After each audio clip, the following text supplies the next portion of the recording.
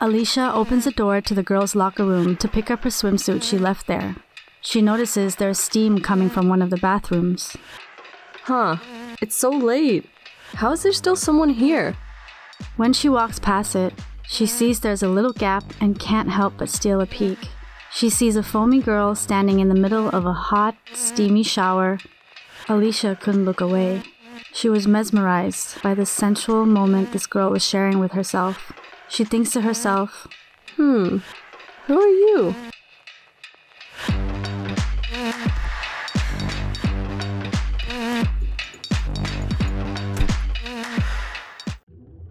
It all started 2 hours earlier, when the boys were practicing on the basketball court.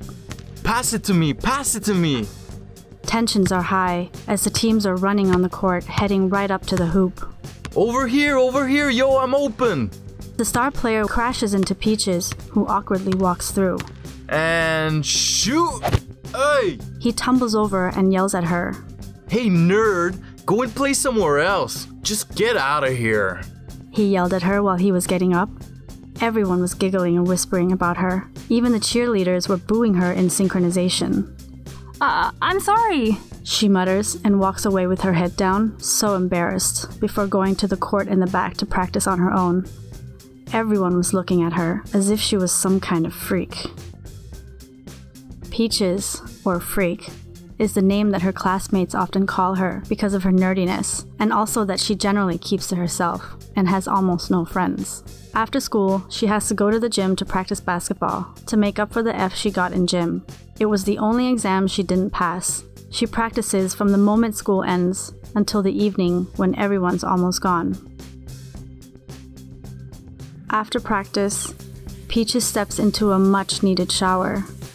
One of the reasons she's actually been really enjoying her own practice time so much is the alone time she gets to have after it.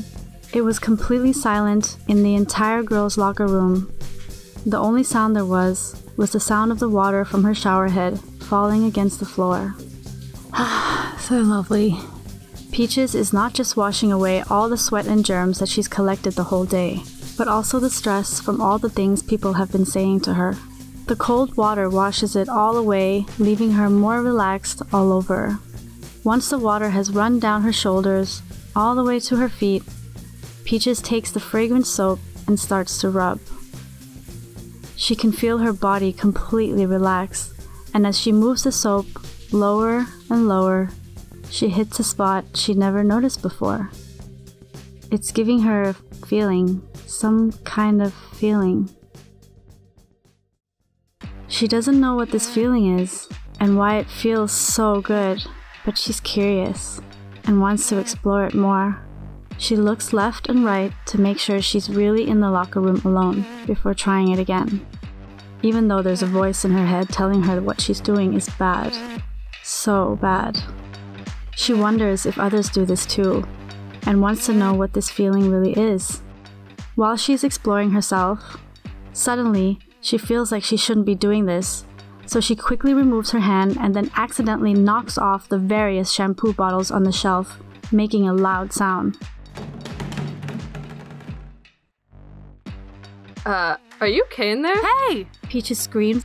God, you're so clumsy. I already saw whatever you were doing in there. I just didn't want to bother you until I heard everything fall over. Anyways, if you're good, then I'll just leave you to it. See ya. Wait, stop. What do you mean? I wasn't doing anything. Peaches says as her face turns bright red. Not doing anything, but I could clearly see you were exploring your, well, tulips. Are you crazy? I wasn't doing that. Face turns redder. How could you say that? I wasn't doing anything. Now can you please pass me my towel?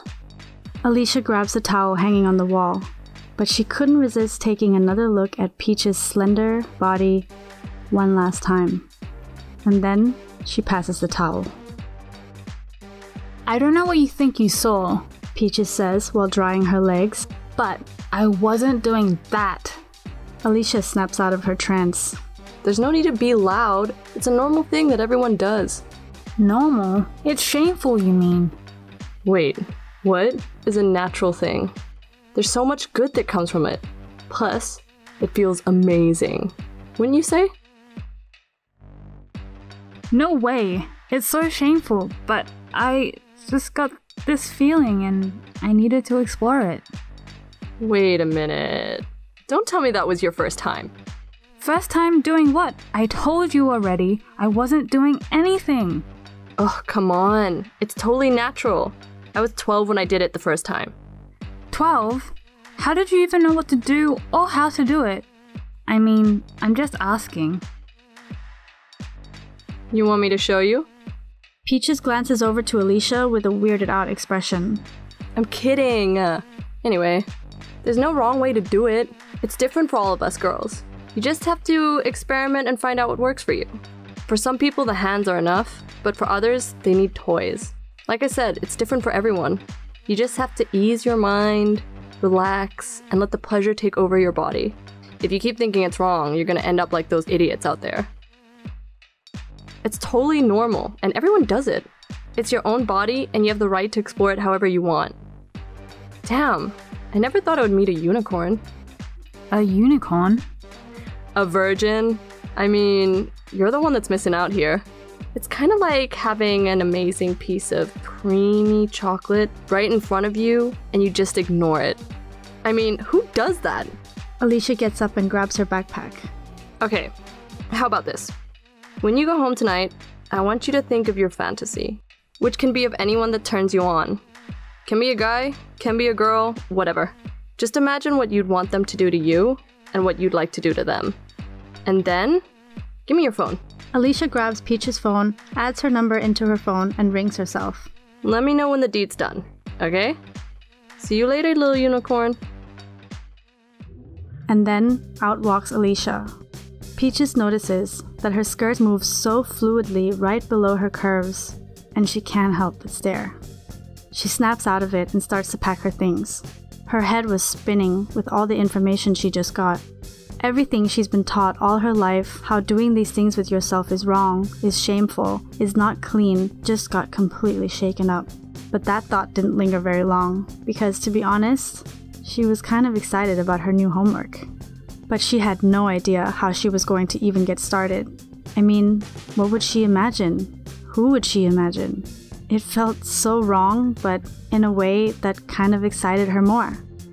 As she zips up her bag and tries to imagine something, the only thing that pops up in her head is the way that Alicia's skirt was moving. As she walks out of the locker room, lost in her daydream, she doesn't even reach 10 steps before running into the Just Kidding gang. To be honest, the more accurate name they should be given should be just bullying. They got this name because they like to pick on the other kids, and once they had their fill, they all say together, "Just kidding." Peaches is one of their favorite targets to pick on. She herself doesn't understand why she's often their victim. It might be because of the way she's dressed, or maybe that she's always keeping to herself.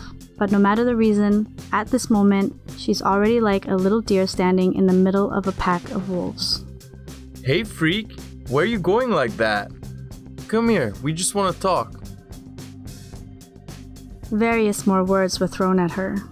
She tried to show no reaction and tried to walk away, but she couldn't escape because one of them ended up tripping her, and she fell headfirst on the ground. And then, just like that, all together they said, "Just kidding," and roared with laughter. In pain, Peaches looks down at her legs that's been scratched from the fall and thinks to herself, Damn it, there's already a scratch. But if I don't respond, they should get bored and leave me alone.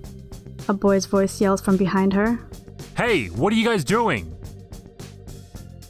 Nothing, dude. We're just helping the freak get up. Let's go, guys.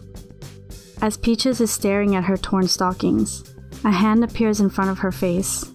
Happy that someone is actually helping her, she grabs his warm, strong hands and he pulls her up. She dusts herself off and examines her dress to find that there's an even bigger tear in it. She sighs in exasperation and checks around her body at the scratches she got from the fall. Once she was done, she looks up, and as she was about to thank the person in front of her, he gives her a small side smile and turns around and walks away. Thanks, she whispers, as that was all that would come out. And then just like that, he was gone. She says quietly to herself, Who is this person? He looks familiar. whoever he was, Peaches was officially smitten. She stood there just staring into space and reliving the moment she saw his strong hand reach out for her. The warmth of his hand is still making her whole body tingle. What those hands could do to her, she was so curious to know. I think I just found the answer to my homework.